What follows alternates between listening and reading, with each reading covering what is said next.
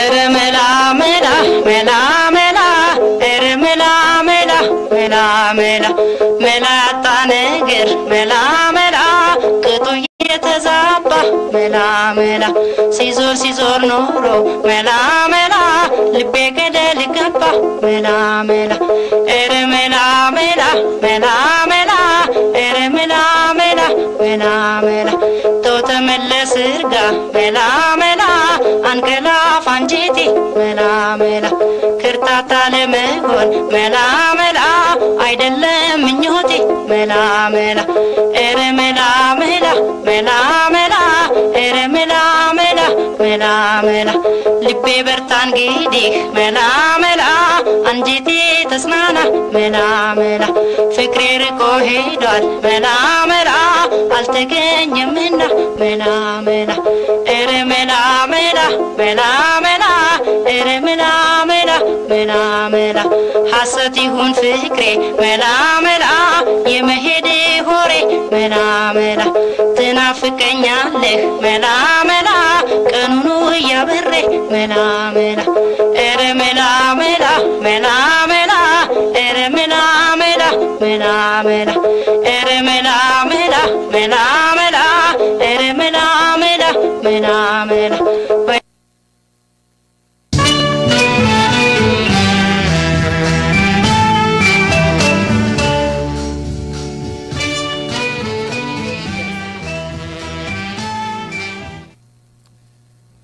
ጤና ይስጥልኝ ክብራትና ክብራን የማለዳ ሬዲዮ አድማጮች ጤና ይስጥልኝ ክብራትና ክብራን የማለዳ ሬዲዮ አድማጮች እንደምን ከረማችሁ ማለዳ ሬዲዮ ዝግጅቱን አጠናቆ ወደናንተ ለማቅረብ ተገኝቷል እዚህ አንዳንድ ወሬዎችን ወደናንተ እናመጣለን በጣልቃ ሙዚቃዎችን እናሰማለን አብራችሁ እንድትቆዩ እየጋበዝን መልካም ቆይታ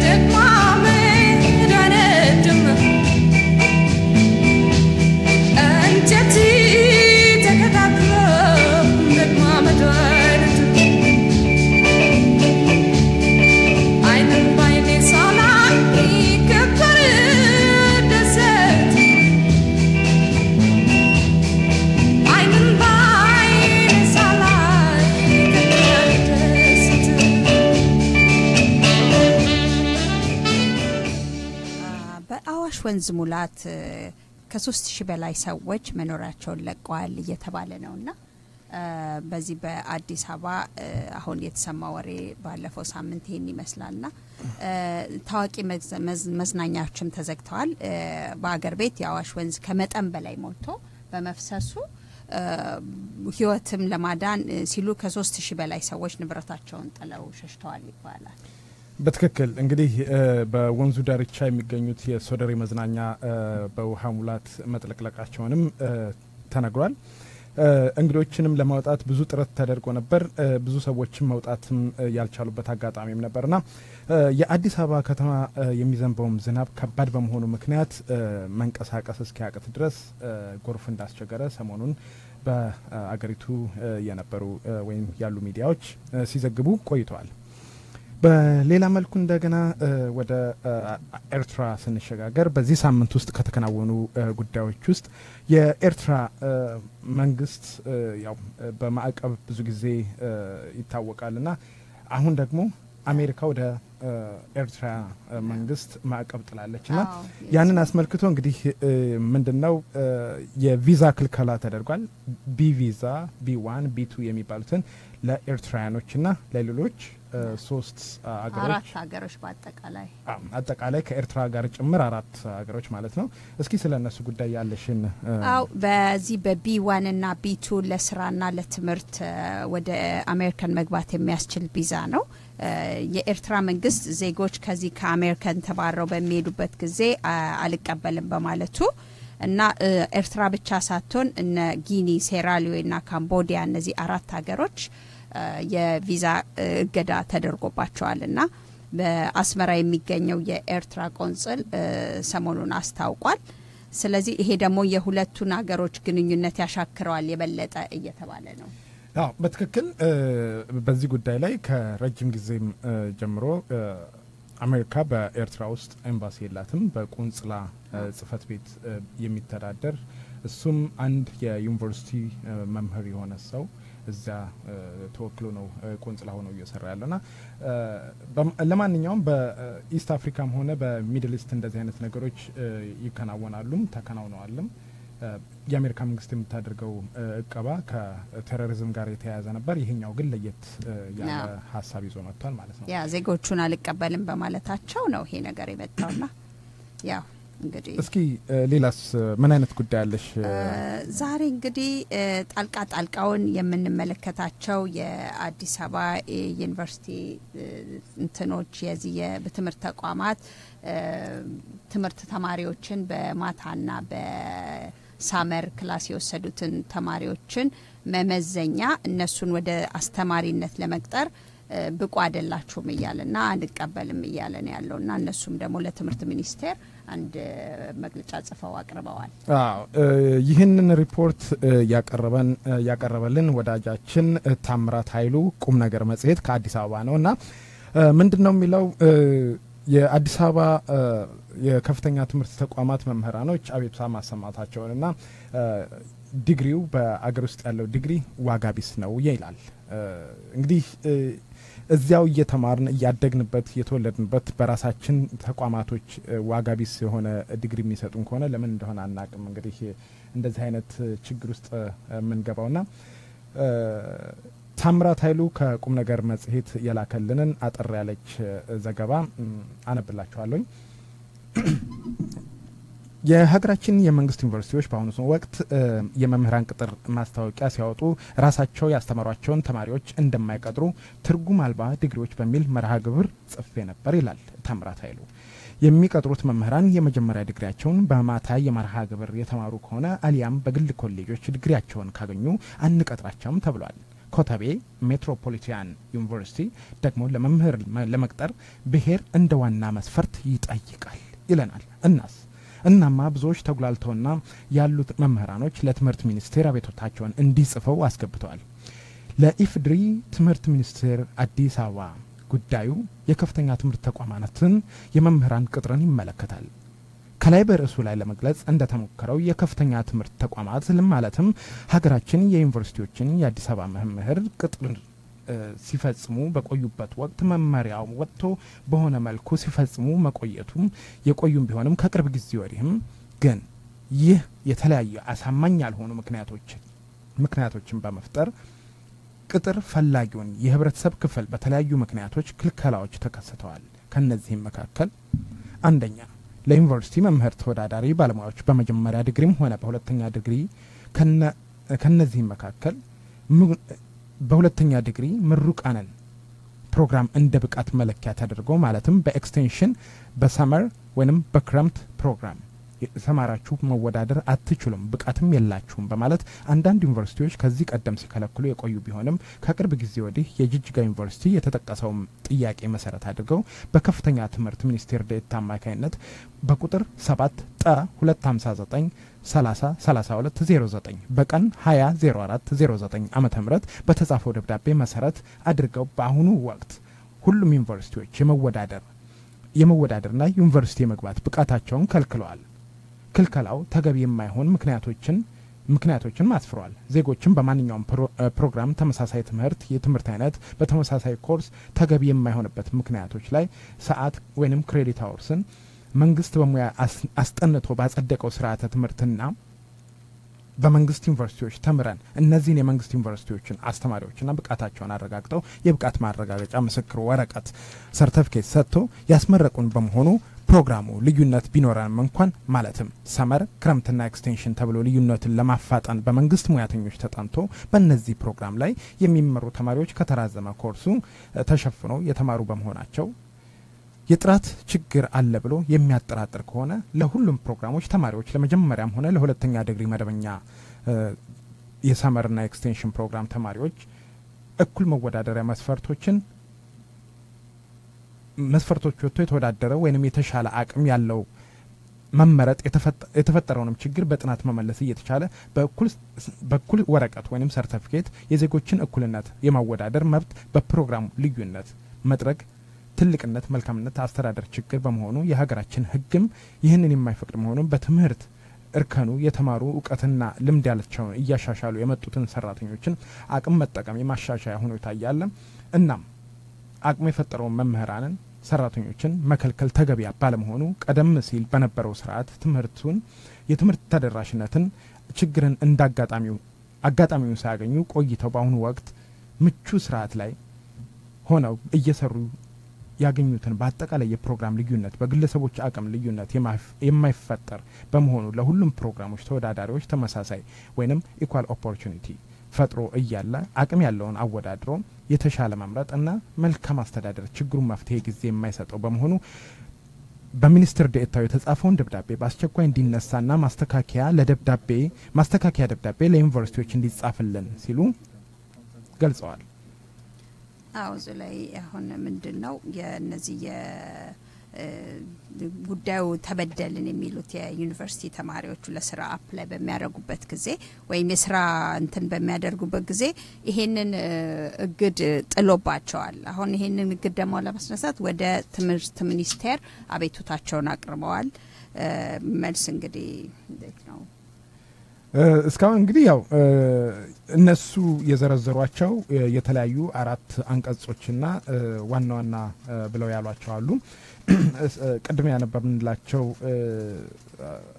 አረፍተ ነገር አንደኛው አካል ነው። ሁለተኛው ከውጤት ጋር ተያይዞ የሚከለከሉ የውጤቶችን የበታችነትና የበላይነት ወይም የተወዳዳሪነት የሚሉት ነገር አላቸው። ይህም የመጀመሪያ ዲግሪ ውጤት ከተለያዩ ምክንያቶች ከ2.7 በታች ሆኑ ተወዳዳሪዎችና ከዚያም በላይ ያሉ ተማሪዎችን በተለያዩ የትምህርት መርሃ ግብር ውስጥ በሁለተኛ ወይም በሶስተኛ ዲግሪ የትኛው ደረጃ ላይ ማስቀመጥ እንዳለባቸው እንኳን ሊያውቁት አልቻሉም። በዛም ማወቅም አለማወቅም ብቻም ሳይሆን በደረጃቸው እንኳን የስራውን ኦፖርቹኒቲ ሊሰጣቸው ለሁሉም እኩል የሆነ መሆን ነበር። ሁለተኛ እነሱ በሚሉት ተመዝነን ፈተና ተሰጥቶን በቀን ትምህርት የተማሩትና በማታ ወይም ደግሞ በሳመር ኮርስ የወሰድን ሁላችንንም እኩል እድል ተሰጥቶን በፈተና ቢለዩን ነው የሚሉት። በትክክል እና ብዙ አይነት ሀሳብ አላቸው። በኮሌጆች የመሰናዶ ትምህርት ማስተማር መካከል ያለውን የደሞዝ አከፋፈልን ማንስተዋል። አከፋፈሉም በጣም ተዋረዱ በጣም የሚያስቀይም ነው፣ ጥሩ አይደለም ብለውም ተናግረዋል።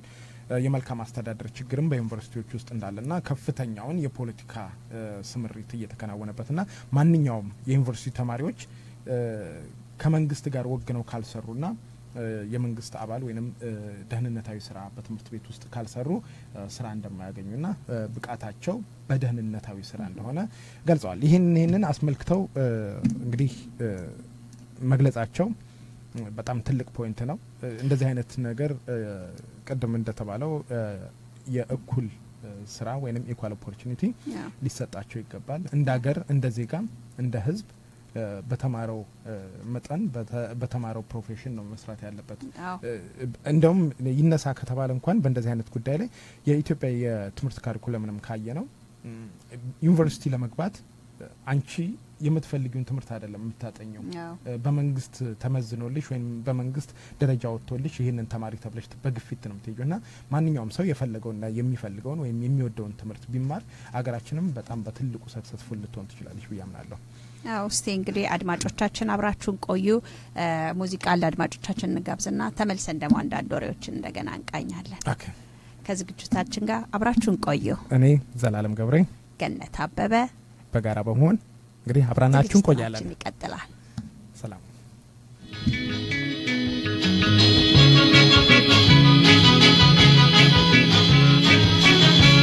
በፍቅር ጸንቶ ሕይወት መስርቶ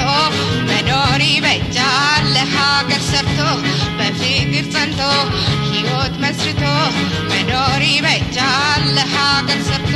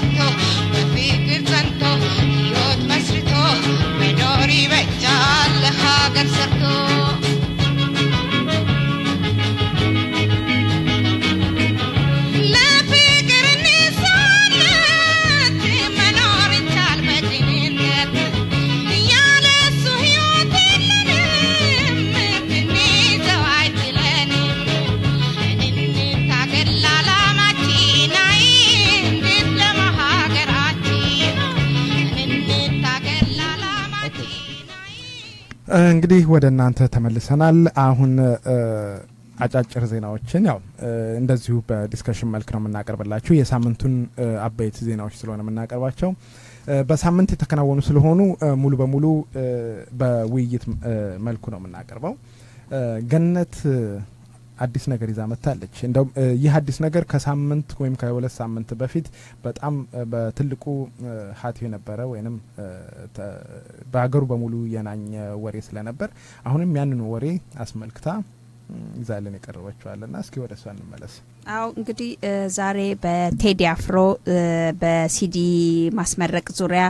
በመከልከሉ የካናዳው የፓርላማ አባል ሚስተር አሌክስ ተነል በደብዳቤ በጻፉት ለኢትዮጵያ ፕሬዝዳንት ለዶክተር ሙላቱ ተሾመ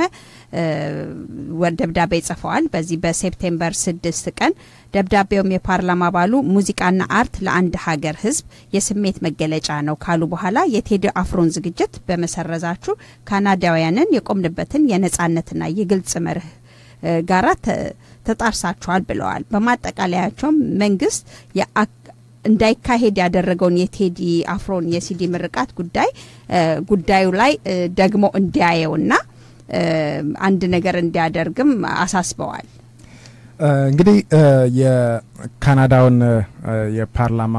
ሚኒስትር የተከበሩ ሚስተር አሌክስ ተነል የላኩትን ደብዳቤ ቆየት ብለን ወደ ፌስቡክ ፔጃችን ላይ ሼር እናደርጋለን እዚያ ላይ ማግኘት ይችላልላችሁ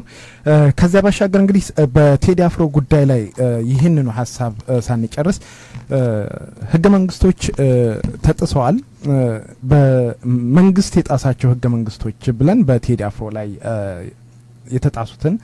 እንደው ቀንጨብ ያደረግን እንንገራችሁ ለማንኛውም ቴዲ አፍሮ የተጣሰበት ህግ ማንኛውም ኢትዮጵያዊ ዜጋ የኢትዮጵያ ዜግነት በህግ የሚያስገኘው መብት ጥበቃና ጥቅም የማግኘት መብት አለው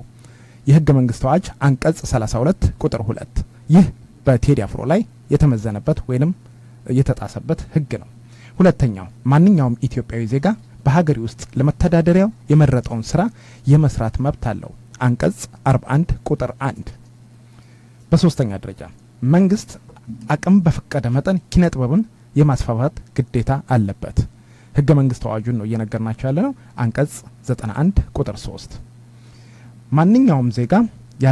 ያለማንም ጣልቃ ገብነት የመሰለውን አመለካከት መያዝ ይችላል አንቀጽ 29 ቁጥር 1 በተለይም ይህች ድንጋጌ መንግስት ራሱ መኖራን ራሱ የሚያቃት ይመስላችኋል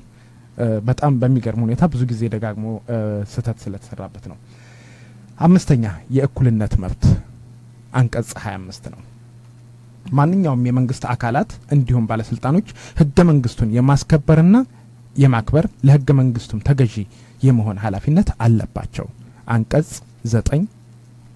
ህዝባር 2 ታዲያ እነዚህ ሁሉ ህግጋቶች በቴድራ አፍሮ ላይ የተጣሱ ከሆነ ምን ህግ አለ ብለን እናስባለን? እስኪ አድማጮቻችን ይህንን እናንተም በዚህ በፌስቡክ ፔጃችን ላይ ቀጥታ ስርጭት ስላለን እዚያ ላይ አስተያየታችሁን በቴዲ አፍሮ ጉዳይ ላይ ያላችሁን ብታውሱን ደስ ይለናል። የምታዳምጡት የWGHC 98.3 FM ሬዲዮ ፕሮግራም የማለዳ ልዩ ስርጭትን ነው። ስቱዲዮአችን ለመደወል ከፈለጋችሁ በ773 942 7167 ደውሉ። እኛም ለናንተ የምንለውን አየር ሰዓት እንከፍታለን። ስለዚህ የናንተም ያድማጮቻችንን ሐሳብ ለመጋራት ስለምንፈልግ ወደኛ ጋር ደውሉ። ስልክ ቁጥሩን ደግመዋለሁ 773 942 7167 WGHC 98.3 FM ሬዲዮ እንዲሁም በተለያየ ቦታ በፌስቡክ ፔጃችን ላይ በዚህ በሶሻል ሚዲያው በመተከታተሉን በሙሉ አስተያየታችሁን ሰጣችሁናል። ባለፈው ሳምንት እናመሰግናለን። በቺካጎ አካባቢ እንዲሁም በተለያየ ቦታ ከአገር ቤት በናሽቪል ቴነሲ፣ ቺካጎ፣ ካሊፎርኒያ ያላችሁ አድማጮቻችን በሙሉ እናመሰግናለን። አሁንም አስተያየቶቻችሁን ስጡን፣ አብረን እንቆያለን። ደስ የሚል ነው። በነገራችን ላይ ከሳውዲ አረቢያና ከዱባይ የብዙ ልጆች አስተያየት ሰጥተውኛል። በተለይ ሳውዲ አረቢያ ያሉና ዱባይ እንደዚሁም የመን ያሉ ልጆች የፍካት ልጆችን በጣም አመሰግናለሁ። ፍካት ማለት የአረብ ሀገር ያሉ ሴቶችን በማደራጀት የሚረዳ ማህበር ነው። እርስ በራሳቸው የሚረዳዱ ሴቶች ናቸው አብዛኞቹ። በጣም በሚገርም ሁኔታ ብዙ አስተያየቶችን ሰጥተውናል፣ እናመሰግናለን። ከዛም ባሻገር ብዙ ልጆች ኢትዮጵያም ያሉ ልጆች እንደዚያው እንትን አድርገውናል። የፍካት ሬዲዮ ፕሮግራም ኢትዮጵያ በብስራት ሬዲዮ የራሳቸው የሆነ በስደተኛ ጉዳይ ላይ የሚያዘጋጇቸው ፕሮግራም አሉና በጣም ደስ የሚል አስተያየት ሰጥተውናል እና ቀጥሉበት፣ በርቱ፣ ተጠናከሩ ብለዋል። እኛም እናመሰግናለን። ባለፈው ሳምንትም ስማችሁን ያልጠራ ነው መልእክት የላካችሁልንን ከይቅርታ ጋር ያው ያመሰግናችሁ። ወደ ዜናችን እንደገና ተመልሰን እንመጣለን። መጀመሪያ ግን ሙዚቃ ጋብዘናችሁ ምን አይደል? ኦኬ፣ በጣም ደስ ይለኛል።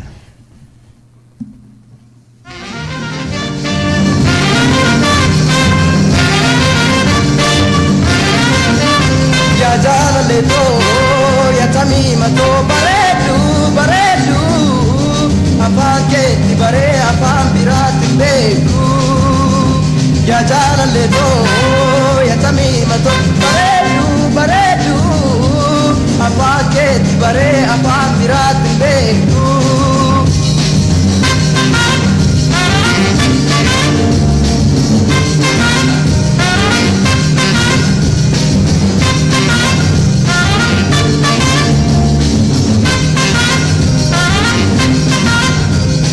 Mulitiazo na bilikito kiti, mulitiazo na bilikito kiti, kotu karalaga karana neiti, rajun dandau, babuke silabe, rajun dandau, babuke silabe, tapi tinago, paramatadabe. በአዲስ አበባ ኮልፌ ቀራኒዮ ክፍለ ከተማ በተለምዶ ቆሼ በሚባል መጠሪያ የሚታወቀው ሰፈር የተከማቸው የቆሻሻ ተራራ ለሁለተኛ ጊዜ ተደረመሰ።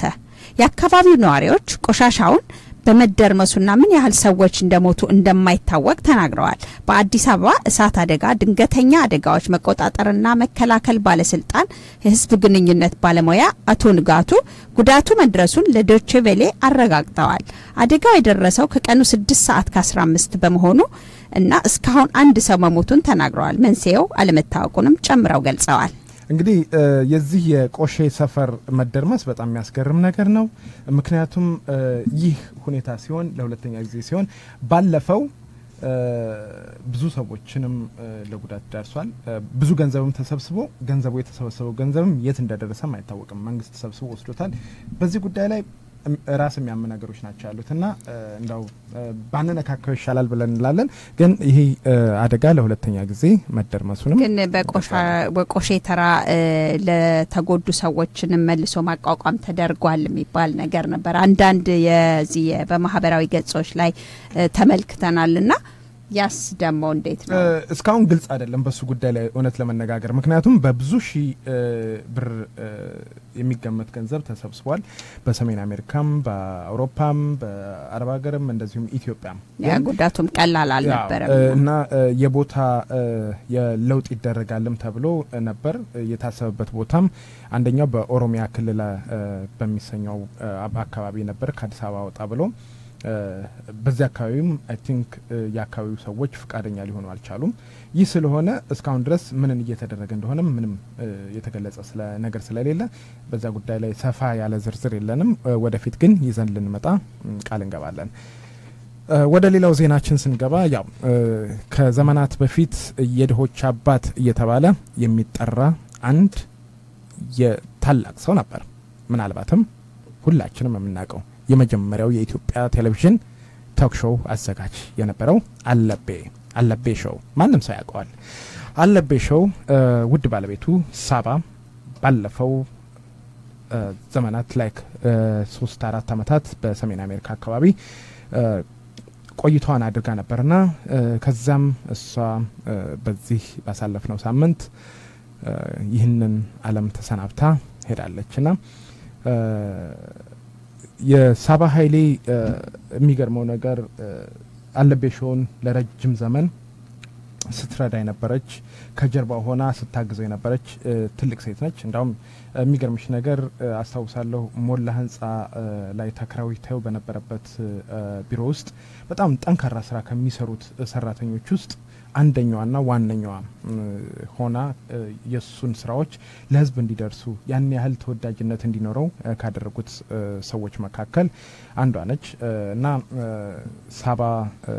በዚህ ባሳለፍነው ሳምንት በዋሽንግተን ዲሲ በነበረችበት ቦታ ላይ ያው በህክምና ስትረዳ ቆይታ ሞታለች እና የረፍት ዜናዋ እንደተሰማ የሷን አስክሬን ለመላክ ወደ ሀገር ቤት ለመላክ የገንዘብ ማሰባሰብ ፕሮግራም በጎፈንድሚ ነበር ያንንም ተደረገ በኋላ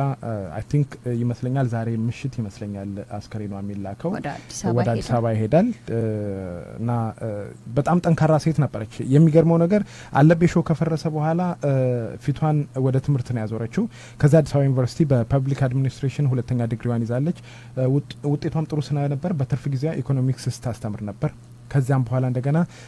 የፈርስት ኢስት አፍሪካን ኮሌጅ መምህር ነበረች ከዛም በኋላ በአቶ ኤርሚያስ አመልጋ አማካይነት በዘመን ባንክ ውስጥ ተቀጥራም ትሰራ ነበር በስደት ከመጣችን በኋላ ደግሞ የወጣት ሴቶች ክርስቲያን ማህበርን ወሴክማን መንግስታዊ ባልሆኑ ድርጅቶች ውስጥ ዳይሬክተር ሆና ስትሰራ የቆየች ታላቅ ሴት ነችና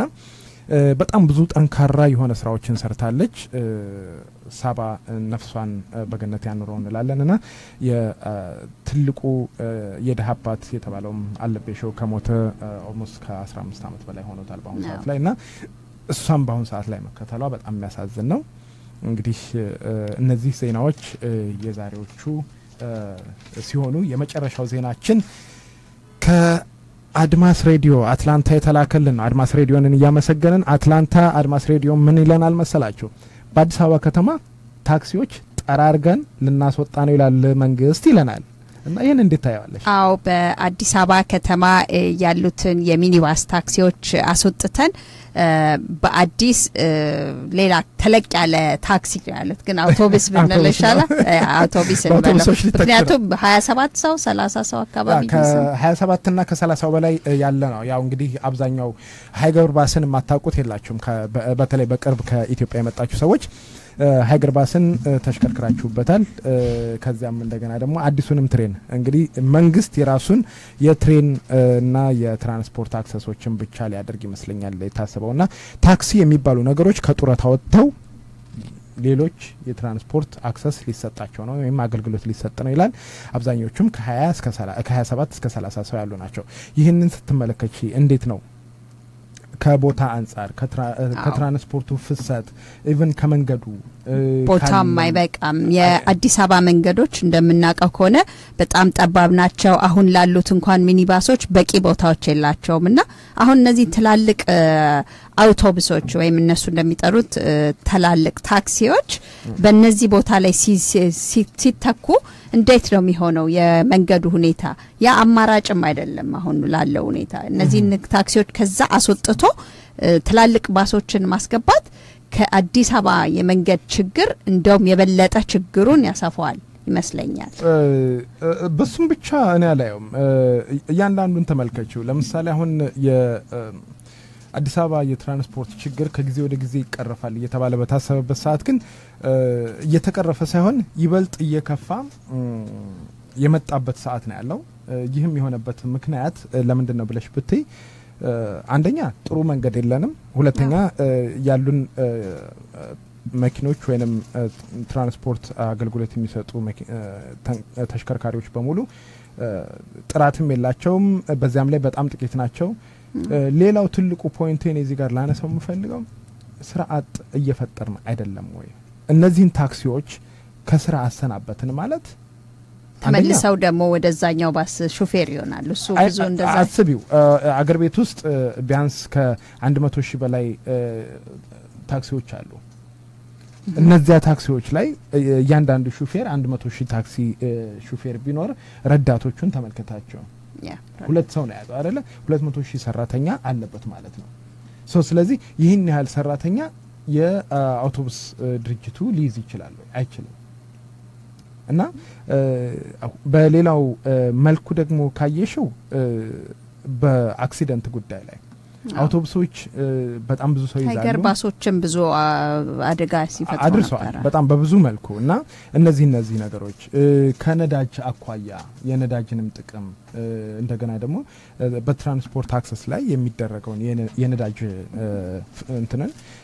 ማንኛውም ሰው ትራንስፖርት በዛ ቁጥር የነዳጅ አቅርቦታችንም ብዙ ይሆናል አገሪቱም ከፍተኛ የገቢ ምንጭ ይኖራታልና ይህ ነገር ግን ያየነው አይደለም ያለውና ከምን አይነት አንፃር ሊሆን ይችላል ሊስተካከል የሚችለው መንግስት ትኩረት ሊሰጠው የሚችለው ነገር ቢኖር ትራንስፖርቶችን ማስተካከል የግል ትራንስፖርቶች እንዲሰፉ ነው እንጂ ማድረግ ያለበት ከዛ የተሻለ ጥሩ ነገሮችን መፍጠር ሲገባው ታክሲዎችን ከስራ ውስጥ አስወጥቶ እንደገና የራሱን ቢዝነስ ሴንተር መፍጠር ማለት ትንሽ የሚከብድ ይመስለኛልና አረ ነው ምን እንደምትይ አላቅም አንቺ እዚህ ጋር አው ለነገሩም እንደ መፍትሄ ለማስቀመጥ ከተፈለገ መንገዶችን ማስፋት አሁንም መንገዶች የተሰሩ መንገዶች አሉ እሱ በጣም ጥሩ ነው ይበል የሚያሰኝ ነው እነዚህ በቀለበት መንገድ ዙሪያ ምናምን በጣም ጥሩ ነው በጣም ቆንጆ ነው ለከተማው ምን ስቲል ግን በአዲስ አበባ ከተማ የትራንስፖርቱ ችግር አሁንም ያልተቀረፈ ሆኖ ሳለ እንደገና አሁን እነዚህ ደሞ ሚኒባሶች አስወጥቶ በባስ በተካት እንደገና የበለጠ ችግሩን ያፋጥነዋል መፍትሄ እኔ እንደውም የሚመስለኝ መቆሚያ አሁን በመንገድ ዳር የሚቆሙ መኪኖችን ግራና ቀኝ የሚቆሙትን መንገዱን ሰፋ አድርጎ ሌላ መቆሚያ እነዛ መኪኖች የሚቆሙበትን ቦታ ትንሽ ወደ ሌላ ቦታ ተበላሽቶ ለምሳሌ መኪና እዛ ሀገር ቢቆም እነዛን ቶሎ የማንሳት ስራ ቢሰራ እነዛ መኪኖች አንድ መኪና ተበላሽቶ አንድ አካባቢውን ከዘጋው ቢያንስ ለረጅም ጊዜ ያ መንገድ ሊዘጋ ይችላል ያንን የሚያነሳ ወይንም ደግሞ ቦታውን አስለቅቆ ለሌላው ለትራንስፖርት ተፋሰሱ ክፍት የሚያደርግ አካልም የለም እና እነዚህ ነገሮች እንደው ችግሮችን ሊቀንሱ ይችላሉ ልክነሽ አሁን የጠቀስሻቸው ነገሮች በጣም ዋነኛ መሰረታዊ ሆኑ ነገሮች ናቸውና በእንደዚህ አይነት መልኩ መንግስትም ሆነ ማህበረሰብ ወይም እንደዚህ ነፃ የሆኑ ገለልተኛ ድርጅቶች እንደዚህ አይነት ነገሮችን ለህብረተሰቡ ግልጋሎት መስጠት የሚችሉበትን አጋጣሚ መፍጠር ይገባል እንጂ ደሞ የስራ ሰዓቶችን ለምሳሌ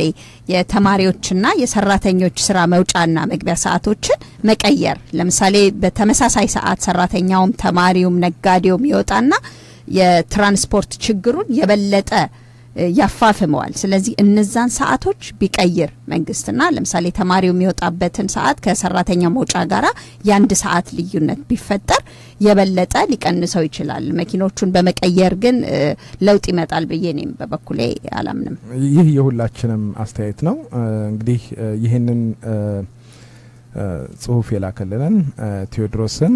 ከልብ እናመሰግናለን። አድማስ ሬዲዮ ከአትላንታ ከልብ እናመሰግናለን። ፕሮግራማችን ይቀጥላል። እንግዲህ እየተዝናናችሁ አብራችሁን ቆዩ። እኛም መልካም ምኞታችን ይሄ ነው። እስቲ ሞቅ ያለ ሙዚቃ እንጋብዛቸው። ዛሬ ትንሽ ዘላለም ወደ ኋላ እየመለሰን ሙዚቃዎቹን እንግዲህ ምን ትዝ እንዳለ አላውቅም። ወደ ድሮ ሙዚቃዎች እየወሰድከን ነው እንደ አሁን ደግሞ እስቲ ያ ቀድም የጋበስኩት ያጃለለ የሚለው ኦሮምኛ በጣም ደስ ይላል። በጣም ቆንጆ ነው። በጣም እንጋብዛችኋለን። ከኛ ጋር አብራችሁ ቆዩ። እስከዛው ድረስ ሙዚቃውን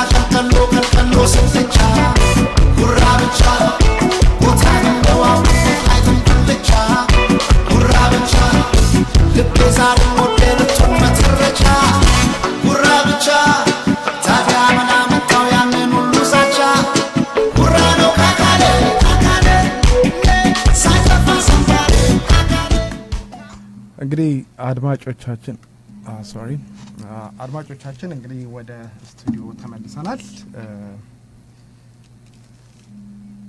sorry can you yeah there is a sound sorry okay አሁን ይሻላል no just read this yeah thank you እንግዲህ ወደ ስቱዲዮአችን ተመልሰናል ይቅርታ በተከታታይ ሁለት ሙዚቃ ጋብዘናችኋል ገኒ እንዴት ነው ሞቅ ደመቅ ያለ ሙዚቃ ካልጋበዝካችሁ አድማጮቻችንን ብላ ስላለች ነው ወደዚህ ያመጣነውና እስኪ እንግዲህ ዛሬ የተለያዩ ነገሮችን ደሞ በጤና ጉዳይ ላይ ልናወራችሁ አስበናል በጤና ጉዳይ ላይ ያው ብዙ ጊዜ ስለ ድካም ስሜት ነው ስር የሰደደ ድካም ስሜት ወይንም የሰውነት መዛልን ማስወገድ እንዴት ይቻላል የሚል አንዳንድ ነገሮችን የቃረምናቸውን እንነግራችኋለን የድካም ስሜት አብዛኛውን ጊዜ በተደራራበ የሥራ ምክንያት በጤና መታወክ አማካይነት እንዲሁም በተዛባ እንቅልፍ ምክንያት ሊያጋጥመን ይችላል ከድጋም ጋር ተያይዞ የሚመጣውን ስር የሰደደ ድካም ስሜት አብዛኛውን ጊዜ ከወንዶች ይልቅ ሴቶችን ሊያጠቃ እንደሚችል ጥናቶች ይናገራሉ ይህ የስር የሰደደ ድካም ስሜት የሚያጋጥማቸው ሰዎች ሰውነታቸው የበሽታ የመከላከል አቅምን እንዲቀንስ ያደርጋል ለድብርት በቀላሉ ሊጋለጡም ይችላሉ ይላል እንግዲህ የምንሰራው ስራም ከምንሰጠው ትኩረትም በመቀነስ የጉሮሮ በሽታ ጡንቻ ህመም የመገጣጠሚያ አካላትና ሌሎች ህመሞችንም እንቅልፍ የማጣትንም ችግር የራስ ምታትንም የመሳሰሉ ስሜቶችን የሚሰሙ ከሆነ ስር የሰደደ የድካም ስሜት ነው የፈጠረብን የሚል ችግር ልታስቡ ይገባል ብለን እናስባለን እንግዲህ ድብርት ያልተስተካከለ ያመጋገብ ስርዓት የተዛባ እንቅልፍ እንደ ካንሰር የስኳር በሽታ የልብ ህመም አልኮልን አብዝቶ መውሰድ የህመምና ከመድኃኒቶች ጋር ተያይዘው ተያይዘው የሚመጡ ኢንፌክሽኖች እንዲሁም በመተንፈሻ አካላት ጋር የተያዘ የሚመጡ አንዳንድ አስም ብሮንካይት አይነት ህመሞች ለዚህ ስር የሰደደ የሰውነታችን የመዛል ችግር መንስኤ ናቸው ይባላል። ኦኬ ስለዚህ ድካም ስሜት ሲሰማንስ ምን ማድረግ አለብን? የድካም ስሜት እንግዲህ ራሳችንን ማረጋጋት ውስጣችን ሊያረጋጉልን የሚችሉ ሙዚቃዎችን ማዳመጥ ውስጣችን ሰላም እንዲሰማ የሚያደርጉ የጸሎት ቃላትን ደጋግሞ ማለት ራሳችንን በመናብ ደስ ወደሚያስል ቦታዎች ላይ እንዳለን አድርገን በማሰብ ስራችንን ማረጋጋት እንችላለን። ዮጋ ማለት ነው ራሳችንን አው በመሰረቱ እኔ በዚህ ጎበዝ አይደለም በዮጋ ምናምን ብዙ ጎበዝ አይደለም እኔ ይሄንን ነገር ነው ሶ ያስኬዳል እንግዲህ አንተ ዮጋ ሰርተ ይሄን ነገር እንደዚህ ካደረገልን ለአድማጮቻችን በደንብ ገለጽላችሁ። ዮጋ ራሱን የቻለ አንድ ጥሩ የስፖርት እና የጤና መጠበቂያ እንትን ነው እንቅስቃሴ ነውና በጣም ደስ የሚልና አይምሮን የማንቀሳቀስ የማሰራት ኃይል አለውና እሱን ማድረግ ቀላል አይደለም። እንግዲህ ይመከራል በሰፊው ስለሚመከር እናንተም ብታደርጉት ደስ ይለናል። እኔ ግን ሰዎችን መመክረው እንደኔ እንቅልፋችሁ ተኙ ነው። አሜሪካ ነገር እንቅልፍ ውድ ነውና እንደዚህ ያያለ ነው በደንብ ተኙ። እንቅልፍ ጥሩ ነገር የለም። እሱ የሱ እንግዲህ አንተ ብዙ ትተኛለህ እንዴ? እኔ እንኳን ብዙ ምተኛለሁ በደረስኩ ነበር። አይ ትተኛለህ አትዋሽ። በቀን ቢያንስ እንደውም 10 ሰዓት ትተኛለህ። that would be nice እንደዚህ አይነት ነገር። እሺ እንግዲህ የአመጋገብ ስርዓታችንን ማስተካከል ምግብ አለመመገብ ስር የሰደደ ድካም የሚያመጣል እንዲሰማን ለሚያደርገው ሁኔታ ደግሞ የተቻለ ነገሮችን በየጊዜው መመገብ መቻል አለብን። ጥሩ ነገሮችን ቀለል ያሉ ምግቦችን ክብደት የማያነሱ ሆኖም ግን ለሰውነታችን ተመጣጣኝ የምንላቸው ምግቦች መመገብ አለብን ይላሉ እንግዲህ የጥናቱ ባለሙያዎች። የምንወስደውንም የአልኮል መጠጥ መቀነስና አልኮልን በተፈጥሮ የድካም ስሜትን እንዲጫጫንን ስለሚያደርግ በተቻለን አቅም አልኮልን ከመጠጣት መቆጠብ ካልሆነ መጠኑን መቀነስ ጠቃሚ ነው ይላሉ እንግዲህ በቂ እንቅልፍ መተኛትም ያው ስር የሰደደ ስሜት እንዲያጋጥመን በቀን ውስጥ ቢያንስ ከ6 ሰዓት እስከ 8 ሰዓት መተኛት ተመራማሪዎችም ይናገራሉ። ከዛም ባሻገር ደግሞ ኤሌክትሮኒክስ እቃዎችን ያለው ቆይታ ጊዜ መቀነስ ዘላለም እንዳንተ ከሆነ አንተ እንግዲህ በቀን ውስጥ ከኤሌክትሮኒክስ ጋር ያለህን ግንኙነት እንቁጠር። አይ ስራዬ ስለሆነ ምን ማድረግ አልችልም። ያው አድማጮቻችን እንግዲህ እናንተ እንግዲህ ፍረዱ ይሄንን ነገር እንግዲህ እኔ እንኳን ብዙ አይደለም። እኔ ያው አሁን ከመማራው ትምህርት ጋር የኮምፒውተር ሳይንስ ስራ ላይ ስለሆነ ሰፊውን ጊዜ ኮምፒውተር ላይ ውላለሁኝ። በዚያው ባጋጣሚው ደግሞ ዜናዎችንም ስቃርም ውላለሁ ምናምን ነገር ለራሴም ዜናም ሰራም እንደዚህ አይነት ነገሮች ስላሉ ብዙም የሚፈርድብኝ ያለም ሰው አይመስለኝም። ለማንኛውም አድማጮቻችን ራስክም ያረከው ለማለት ነው። አሁን ሰዎች እንደዚህ አይነት ነገር ማለዳ ሬዲዮ ይቀጥላል። እናመሰግናለን አድማጮቻችን። አሁንም ከኛ ጋር አብሮ ቆይታችሁ ይዝለቅ እንላለን። ወደ ጎሳዬ ተስፋዬ ሙዚቃ እንገባለን። ጎሳዬ አሁን ይቀጥላል። እስኪ የሱን ሙዚቃ አብራችሁ ዘፈና ወይ ቦክር አውሽ ኦኬ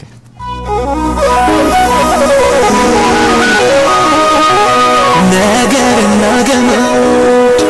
ሲከራ ያምበት አስኪ ተወታርጊ መላ እንዲገኝለ እንደ እግዚአብሔር ሰላምታ እንደማይሰለቸው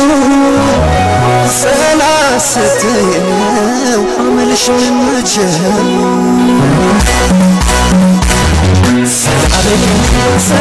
ሰላብኝ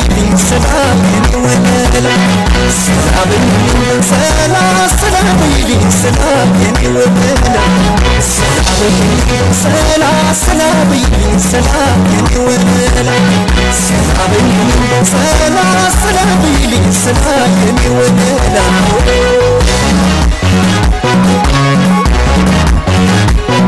ሸምኖ እንደመበስ እንደማገር ገድረስ ሰላካላሎበስ መቼ ይፍታታል ፍቅርስ አንድ እግዚአብሔር ሰላምታ እንደማይሰለችን ሰላም ለማለት የለም የተመቸች ሁሉ አማረኝ ሳልል ምኞቴን ዘንግቼው ማድመጥሽ ነበር ሳቅና መባጀው እንዳስመሰከረ እንጂ መልክሽ ከዳኛ ፊት ምናስ ይገኛል ቢጣራ ሰው ፊት ይኸው ጀመረልሽ ከኩዮችሽ በላይ ሰላም በማለትሽ በቃሽ አደባባይ አደባባይማ ሁሉም ታይቶበታል እንዳንቺ ካገሩ ማን ተመርጦበታል በይ በይ ሰላም ሰላም ሰላም በይ በይ ሰላም ሰላም ሰላም በይ በይ ሰላም ሰላም ሰላም በይ በይ ሰላም ሰላም ሰላም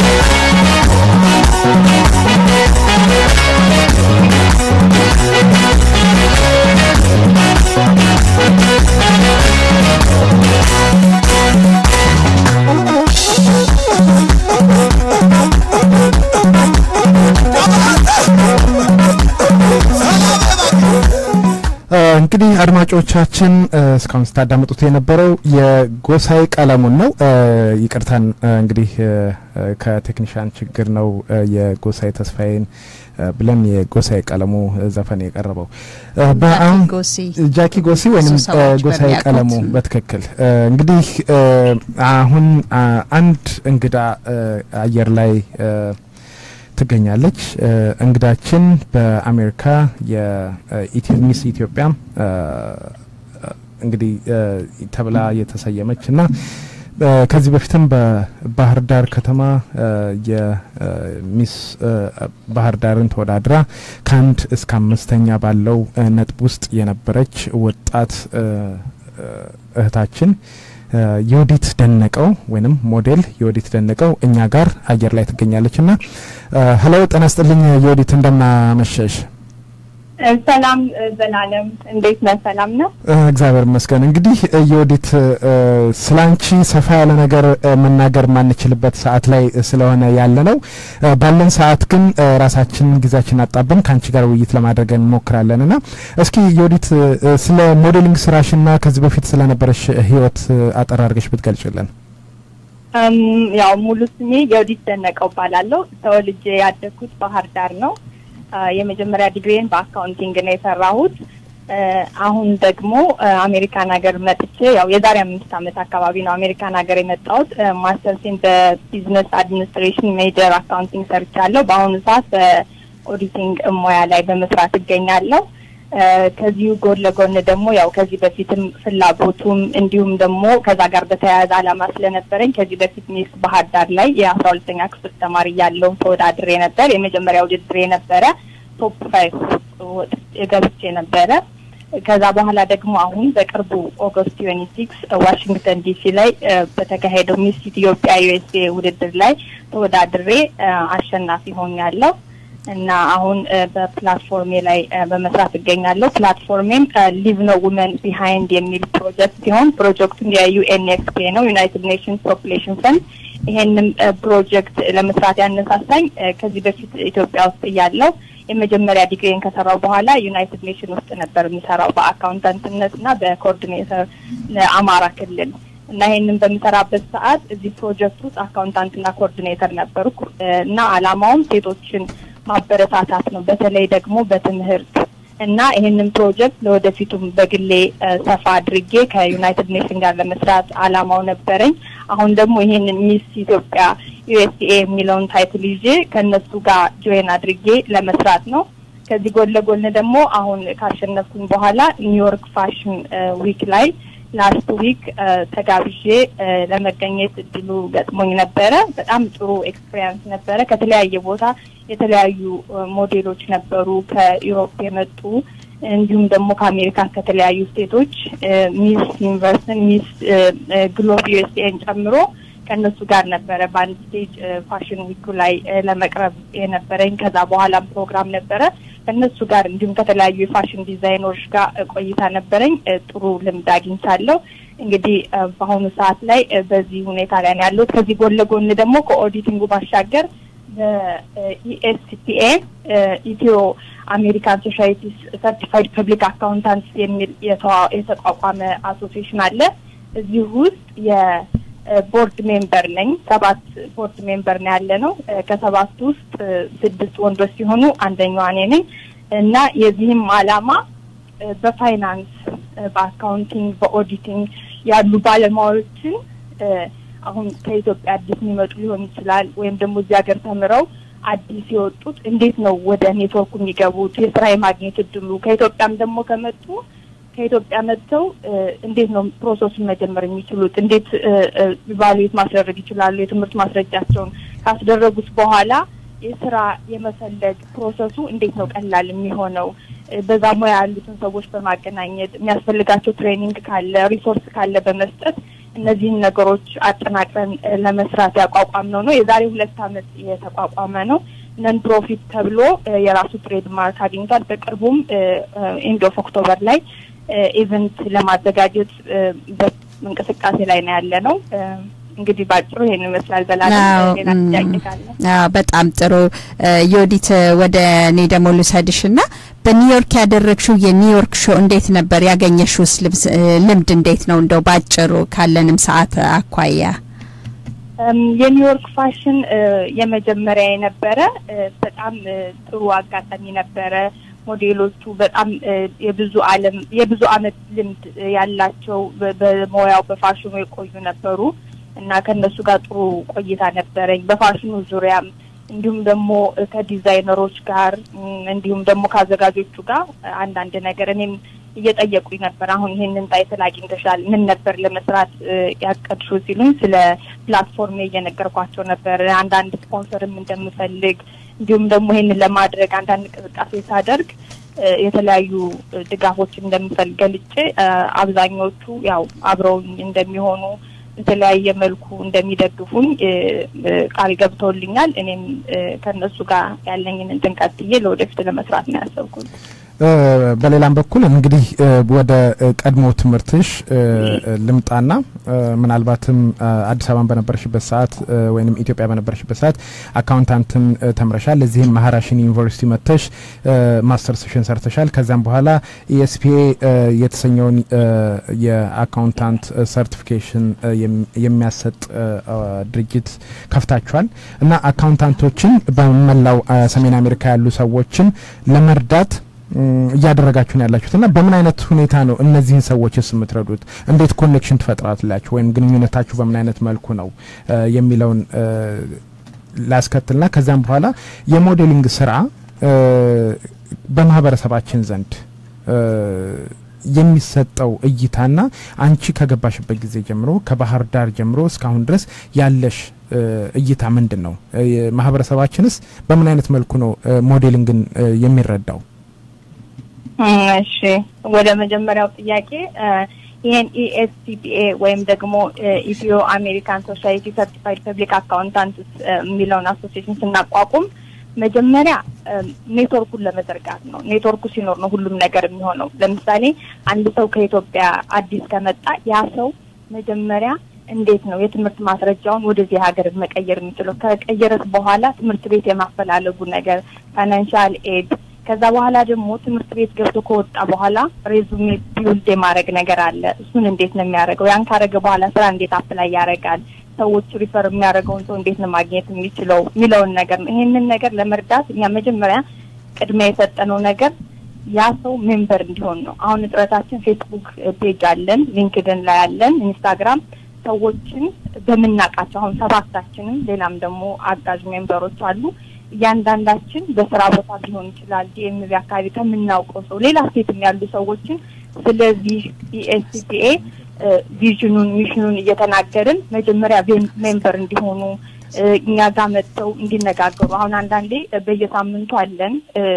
በስልክ እንደዚህ እንደዋወላለን እንዲሁም ደግሞ ሚቲንግ እናረጋለን እንደዛ ስናረግ እነዛ ሰዎች ሌላ ስቴት ቢሆኑም በስልክ ከኛ ጋር ሚቲንጉ ጋር ጆይን አድርገው ዲስከሽን እንዲሉ አሁን በሚመጣው ኦክቶበር ኢቨንት ላይ ዲኤምቪ ያሉም ዲኤምቪ የማይገኙ ሰዎችም ደግሞ እንደዚህ በስካይፕ በሌላ ነገር ጆይን አድርገው እውቅናውን ፈጣው ወደኛ ከገቡ በኋላ ለወደፊት ያሰብነው ትሬኒንግ ለመስጠት ያቀድነው ነገር አለ ኢቨንቶችስ አሉሽ ምን አልከኝ ኢቨንቶችም አሉሽ አዎ ኢንድ ኦፍ ኦክቶበር አስበናል ኦኬ እሺ ቀጥ አሁን ለምሳሌ ሰባታችን የሚችለው እኔ አሁን ለምሳሌ እንዴት ነው አንድ ሰው ሬዞሜ ቢልድ ማድረግ የሚችለው የሚለው ነገር የሚሰጥ ከሆነ ስልጠና አንደኛው ሰው ደግሞ ሌላውን እንደዛ ያድርገን ነው ያሰብነው ግን ከዛ በፊት አዌርነስ ለመስጠት አንድ ሁሉንም ሰው የሚያጠቃልል ኢቨንት ለመስጠት አሁን በመጪ ኦክቶበር ኔክስት መንዝ አስበናል ኦኬ ወደ ሁለተኛው ጥያቄ ስመጣ የፋሽን ሞዴሊንግ በማህበረሰቡ ያለው ተቀባይነት ወይም ደግሞ አንቺ ከገባሽ በኋላ ለሚለው ያው ብዙ ጊዜ ሞርን የመናገር የምንችለው ከሞዴሊንጉን ባሻገር አሁን ሁለት የቁንጅና ውድድሮች ላይ ነው የተሳተፍኩት ብዙ ጊዜ በእኛ ማህበረሰብ ቁንጅና ውድድር ሲባል ቁንጅና ብቻ ይመስለናል ነገር ግን ብዙ ጊዜ ቁንጅና ውድድሮች ሲካሄዱ አላማ አላቸው አሁን አይን ጥርስ አፍንጫ ወይም ቆንጆ አሁን እኔ ቆንጆ ስለሆንኩ ብቻ የሚለው አይደለም ቆንጆ መሆን ብቻ ሚስ ኢትዮጵያዊ ሴንታይትል ይዛ የሆነ ነገር ትሰራለች ማለት አይደለም ያቺ የተመረጠችው ልጅ አላማዋ ምንድነው ይሄንን ነገር ብታሸንፍ ኢትዮጵያን ወክላ በየትኛው አካባቢ በምትሄድበት ጊዜ ፐብሊክ ላይ ኢትዮጵያን ወክላ የመናገር አቅሟ አላት ወይ ማህበረሰባችን ውስጥ ብዙ የተለያዩ ችግሮች አሉ እነዛ ችግሮች ሲኖሩ እነዚህ ተወዳዳሪ ሴቶች ሁሉም የራሳቸው ይዘው የመጡት ፕላትፎርም አለ ያ አንዱ የማህበረሰቡ ችግር መፍቻ ነው ስለ ሴቶች ሊሆን ይችላል ስለ ጤና ሊሆን ይችላል ስለ ትምህርት ሊሆን ይችላል ያቺ ልጅ ያዘጋጀችው ፕላትፎርም ወይም ደግሞ አላማዋ ሂዶ ህብረተሰቡን ማገልገል ወይም ያንን ችግር መፍታት ይችላል ወይ እስከምን ድረስ ነው አቅሟ የሚለውን ነገር ነው ከቁንጅናዋ ባሻገር እና ብዙ ጊዜ ግን አሁን አንዳንድ ሰው አሁን ይችል ተመረጠች ቆንጆ ስለሆነች ይሄ እንደዚህ ይላል ግን ከቁንጅና የበለጠ አላማ አለው ምክንያቱም አሁን አንድ ዮዲትን ሆኜ የሆነ ቦታ እየሄድኩ እንደዚህ ላደርግ ነው ይሄ ላስተምር ነው እንደዚህ እርዱኝ ብል ተሰሚነት ላይኖረኝ ይችላል ነገር ግን ሚስ ኢትዮጵያ 2017 ነኝ ሲየስል ሁሉም ሰው አቴንሽን ይሰጣል ሁሉም ሰው በሮችን ይከፍትልሃል ሊረዳህ በሚዲያ ያይሃል ተቀባይነቱ ይኖራል እና ያንን ነገር ለመፍጠር ነው ብዙ ጊዜ አላማው ፋሽንን ቢባል ደግሞ ዲዛይነሮች ብዙ ነገር ተጠብቀው ተጨንቀው ልብሶች በተለያዩ ዲዛይነሮች ሊያዘጋጁ ይችላሉ ግን ያንን ያሳይላቸው ሰው ይፈልጋሉ ያ የሚታየው ደግሞ አንዲት ሞዴል ወጣ እዛ ላይ ለብሳ ሲታይ ያቺ ሞዴል እያንዳንዱ ሰው ራሱ ፌቨራይት አለው ያቺን ልጅ ለማየት ሄዶ ሳይ በዛው ያንን ልብስ የማየት እውቅና የመስጠሩ እንትን ነገር ይመጣልና ለኔ ፋሽን ቁንጅና የሚለውን እንደዛ ነው ግን አሁን ብዙ እየተቀየረ ነው እኔ አሁን ታየው ራሱ ሰው አመለካከቱ ብዙ ነገሩ እየተቀየረ ነው እንግዲህ አሁን የጊዜ ቢኖረን ኖሮ የበለጠ ብዙ ጥያቄዎች ነበሩን ዮዲት በጣም እናመሰግናለን እንግዲህ በአድማጮቻችን ስም ወደፊት እንደገና እንደምናገኝሽ ተስፋ እናደርጋለን ለዛሬው ቆይታሽ እናመሰግናለን ያው ከሰዓት እጥረት ጋርና የነበረንም ሰዓትን ምናልባት ማቲንክስ አንቺ ስልክሽ ተዘግቶ ስለነበረ ብዙ ጊዜ ሞክረን ስላላገኘንሽ ነው አጭር ሰዓት ይሆነብንና በጣም ይቅርታ እያል በድጋሚ ወደፊት አብረን እንቆያለን ብለን እናስባለን እሺ እኔም እጅግ በጣም አመሰግናለሁ የማለዳ ታይምስ ፕሮግራም አዘጋጆች የእንግዳ ፕሮግራም ስላረጋችሁኝ አመሰግናለሁ እኛም በጣም እናመሰግናለን እንግዲህ አድማጮቻችን እስካሁን ስታዳምጡት የነበረው የማለዳ ሬዲዮ ፕሮግራም ዝግጅታችንን ነው እኔ ዘላለም ገብሬ እኔም ገነት አበበ በመሆን እንሰናበታችኋለን መልካም ሳምንት በሚቀጥለው ሳምንት እንገናኛለን እንግዲህ አድማጮቻችን መልካም ሳምንት በደና ቆዩን ሰላም ቆዩን